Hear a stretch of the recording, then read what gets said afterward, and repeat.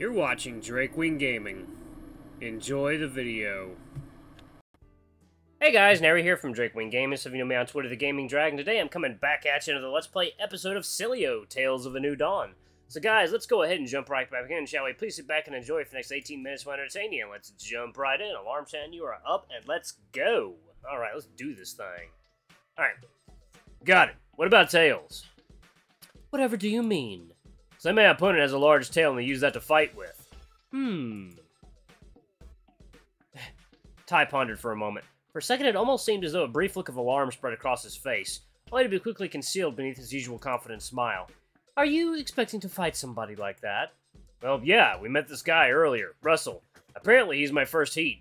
He's this big shark dude. Oh, I see. Ty chuckled to himself. He almost looked relieved. Well, I do not have such a tail, so there is little I could do to help you practice. I would suggest a wide, low stance should you expect such an attack is coming. There will likely be a window of opportunity after to get a few hits in as well. Use that opportunity well. Have you fought somebody like this before? I have. Unfortunately, such an opponent is what knocked me out of the tournament last year. I was doing fairly well, too, but this particular opponent had some interesting tactics. Interesting? Or rule-breaking? Well, the tournament has little in the way of rules when it comes to fighting styles. I was perhaps too rigid to face off against such an opponent. I do not believe any rules were broken. I see. I wonder if whoever that was is participating this year. Indeed.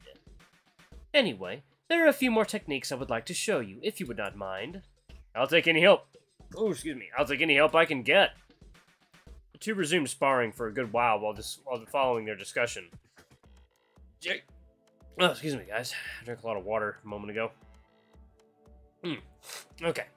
Jago was learning quickly and was certainly giving Ty a run for his money, although Ty was still clearly the better fighter. Eventually, they wrapped up their training session for the day. Of course, not every opponent will fight the same way. It'll be up to you to respond to their individual style and figure out what works against them in each fight. Gotcha. I'll do my best. Hopefully it'll be enough. Indeed. What are your plans for tomorrow? To rest? I don't want to be sore and achy on the day of the fight. That is wise. Thanks for the training session, Ty. It has been my pleasure. Diego and I departed Ty's and headed straight back home. Following the training session, I had opted to prepare dinner for the two of us while Diego showered. To best supplement his diet, I prepared a steak and a salad with some whole grain rice. He'd given me a whole rundown of the nutritional philosophy behind this choice.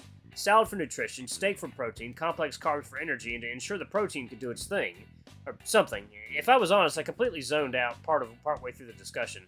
The nutritional science was hardly something I found engrossing. Dinner had been ready for a few minutes when Diego returned from the shower.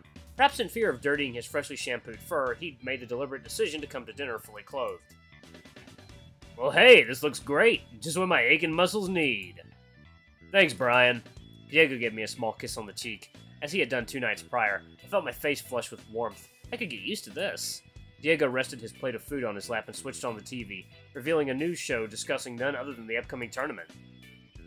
With the heats taking place on Friday in the first publicly viewable match, the quarterfinals, being the following Sunday. It is understood that the... Geez, so soon after? Are you sure you're ready for this? Of course. First prize will be mine.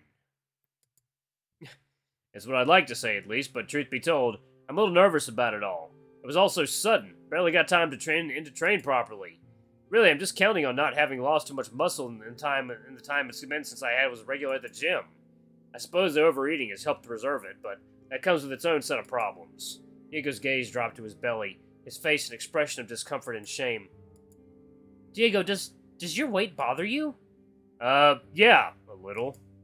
Truth be told, when you asked to come visit, I was already really torn about it.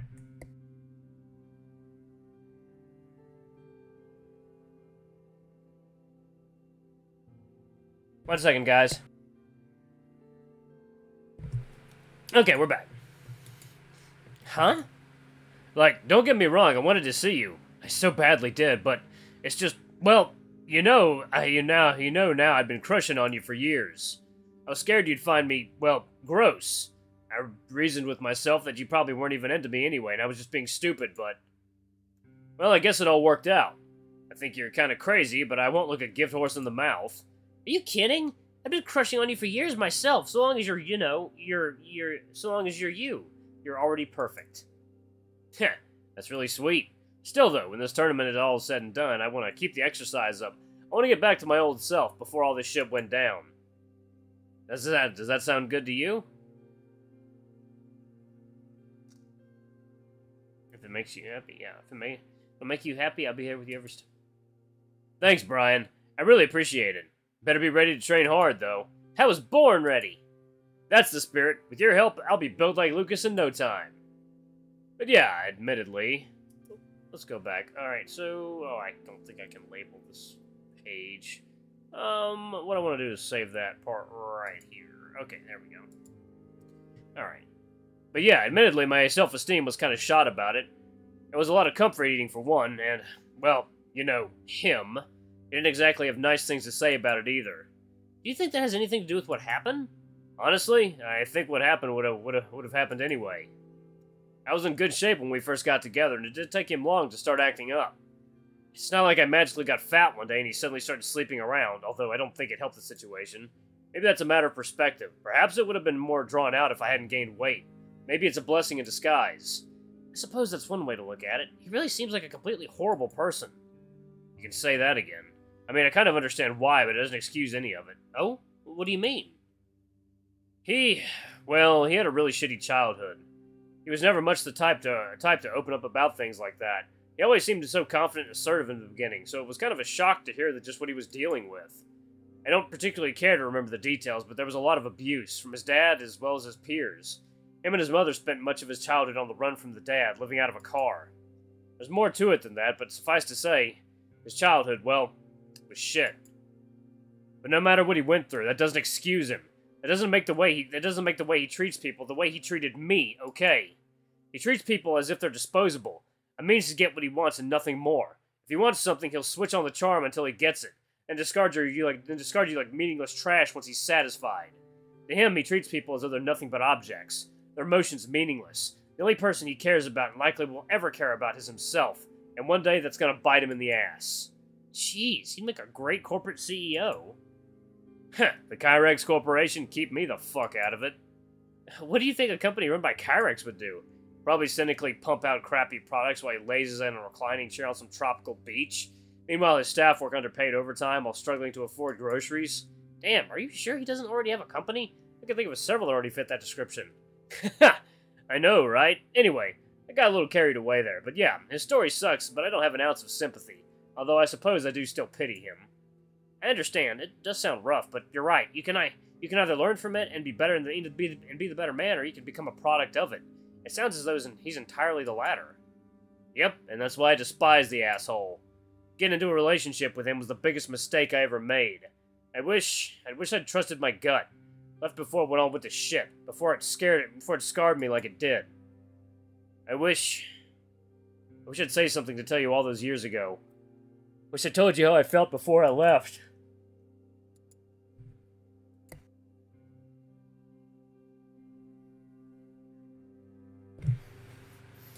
The first night here in Woodcrest, I'd move all my stuff into my old apartment. It had been a long journey, as you know, and I was exhausted. I unpacked nothing, just laid my mattress on the floor, found a blanket, and cried myself to sleep. I was kicking myself, wishing I'd said something. I wanted to ask you to come with me, or I wanted to stay until you'd finished your degree, but I had this plan and lacked the courage to speak up, so I sort of blindly soldiered on with it. It all hit me that night, that I probably wasn't going to see you again. I'd let my fear of, well, rejection, I guess, let it stop me from even trying. It's better to regret trying and failing than never having tried, you know? After a while, I pulled myself together, found work, hobbies, settled into life. I grew content in my situation, but that regret never faded. When I met Kyrex for a short while, I thought I'd maybe be okay. Maybe he could fill that void. As you know, he'd only made it so much worse. So, it's like I said, when I got your message saying you were planning to move here and asking if you could stay with me, it kind of felt like fate. You know? It was like I'd fucked everything up completely, but destiny or something was giving me another chance. Heh, sorry, that's really corny. I'm so glad you're here. I'm so glad all this has happened. It was a tough road to get here, but it all worked out in the end.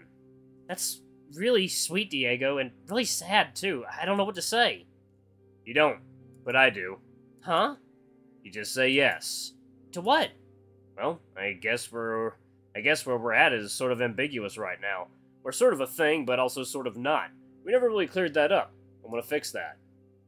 So I guess what I'm wanting to say is, shall we make this official? Duh, you idiot. You're goddamn right we should make this official. That's the question I've been waiting 4 long years to ask, and the answer I've been wanting to hear just as long. Aww. Hello, thumbnail. Woo. Diego held his arms open, inviting me into a warm hug. Naturally, I obliged and hugged him back as tightly as I could muster. A show of force I was glad when unreciprocated, as I might have been crushed. After several long and very comfortable moments in this position, Diego pulled back, bringing us nose to nose. He inched closer until our lips connected, resulting in a lengthy, tender kiss. Thank you. What for? For being you. For being here. With me. There's nowhere else I'd rather be. I'm sorry we didn't do this sooner. There's nothing to be sorry for. I'm also to blame for not having said anything, but I'm not sad about that. I'm happy. Happy that in the end we both got what we wanted. It makes me the luckiest man in the world. I have a boyfriend unlike any other. God, boyfriend. That term meant so little until now. But now that you're that person, it means everything. You know, I think somehow I'm luckier than you are. To me, you're perfect. There's nobody else I'd rather be with. Nuh-uh, I'm luckier than you are. Agree to disagree. Well, you know, I can think of a way we could both feel a little luckier. What did you have in mind? I think you know, if you know you're comfortable with that. I am. Diego placed his hands on my shoulders and gently lowered me down onto the couch. Next, he wrapped his fingers around my waistband before pausing and looking up to me for approval. Oh my god, how much of this am I gonna have to block out? Ah, this video has got to go up today! Ah! Alright, we'll see. We'll see. Alright, guys, this video's gotta go up today, and it takes a while to edit naughtiness out of the videos, so I think what I am going to have to do is pause it right here, because I don't think I have time to edit this video for now. If I want to get it out on time, so what I am going to do is I am probably going to just pause it right here. Yep, I'm gonna pause it right here. Don't worry, guys. You'll get Sileo again very, very shortly. So yeah, I don't have time to edit this today. So alright, guys. So what I am going to do is we are going to pick it right back up in the next episode with a little bit of lewdness. So that's something for y'all to look forward to. We got a little bit of it. We got a little bit of that passion in that kiss. So that was just a little taste, you know. A little something, a little appetizer, you know, to tide you over until the main course comes around. But yeah, well, you know me. I'm absolutely evil, apparently. But anyway, guys, thank you so much for watching. Don't forget to like, comment, subscribe, ring that notification bell if it's super thanks, or a tip if you can, it always helps. Until the next video, I love you all. I'll see you next time. Bye-bye!